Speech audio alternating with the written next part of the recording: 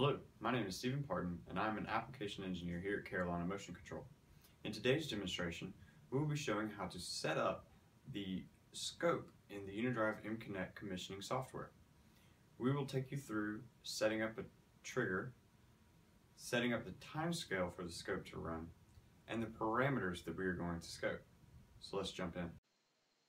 So the first thing that we're going to want to do when using the onboard scope in mConnect is go online with our drive.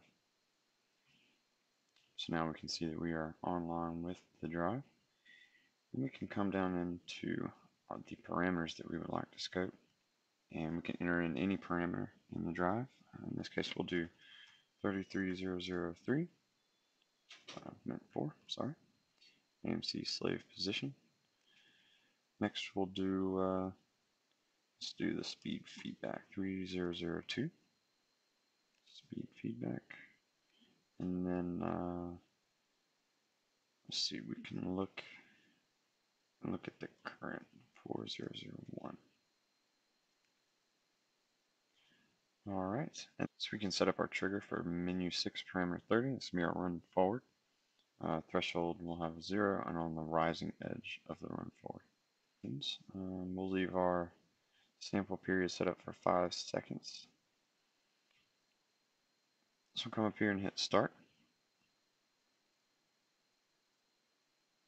As you can see right now, it says waiting for trigger. Sometimes I like to press start twice, stop, and then start again. Just because every once in a while I have a little issue with it running the first time. So I have we are going to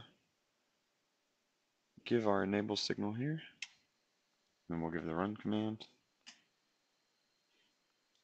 So we've moved our motor 5 revolutions in forward direction, and here is our scope. You can see here speed's a little shaky there, but jumping back between about 1 RPM, and then current going back and forth about 0.02 amps. And then here our position, you can see down here in the bottom the 3 different values. And then the color is dependent upon your color selection here. So you can make it red. Our position here, we can see we went from 0 user units all the way to 5,000. Speed dropped to 0 and current went to 0.03 just to hold the motor at the 0 position.